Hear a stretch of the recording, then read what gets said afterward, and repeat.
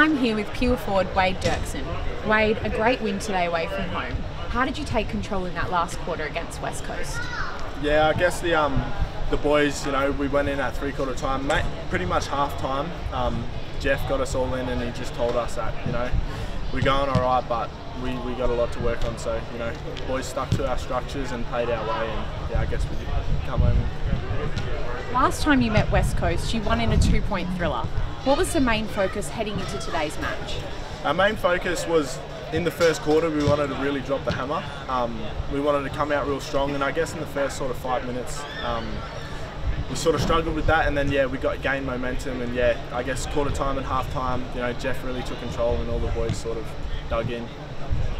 West Coast made it hard for you to hold a big lead in the first half. How did you extend the goal margin in the third term? Yeah, like I said, Jeff really, he said, boys, we're better than that.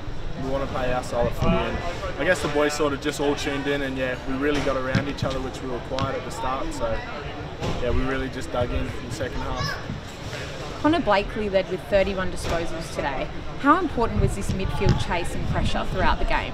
Yeah, it was. I guess that's, the boys in the midfield especially, we really want to have that drive. We've got Riley Smith in the ruck, beautiful use of the footy with the taps, and we really wanted to utilise that. So I guess, Connor being on the end of it, Ty, Belly, everyone just dug in with, utilising Riley. So.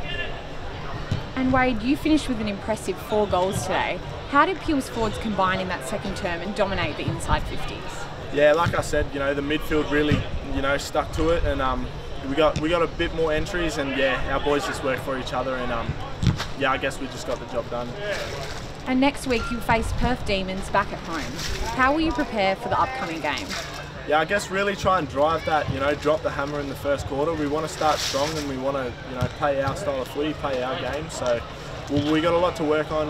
Even though we had a good win today, we'll get on the training track and we'll reassess and go from there. Thanks for your time, Wade. No worries. Thank you.